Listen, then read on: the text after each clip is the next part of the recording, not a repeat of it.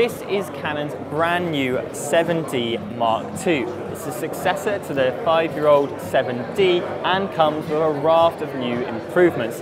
Let's take a look at 3 of the key features.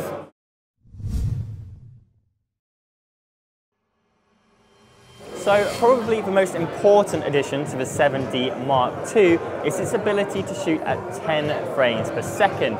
This is more than Canon's 5D Mark III and also Nikon's all-new D750. And it's going to be especially important if you're a sports or wildlife photographer and you need to capture fast-moving objects with total accuracy.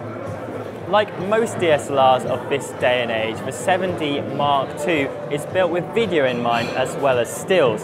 It can shoot at 60 frames per second, which essentially means it's capable of slow motion shooting. It's also importantly got a headphone jack on the side as well as a microphone jack, which is especially good if you want to monitor audio whilst you're capturing it. Finally, the 7D Mark II comes with a 65-point autofocus. That's more than Nikon's D750, which has a 51-point autofocus, and Canon's 5D Mark III, which has a 61-point autofocus. Canon's original 7D was long overdue an upgrade, and the Mark II seems to offer most of the features that were missing.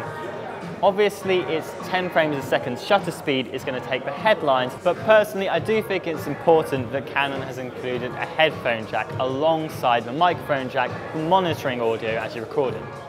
Elsewhere, the camera has a 20.2 megapixel sensor, an ISO range of 100 to 16,000 and can record 4:2 video straight from its HDMI port.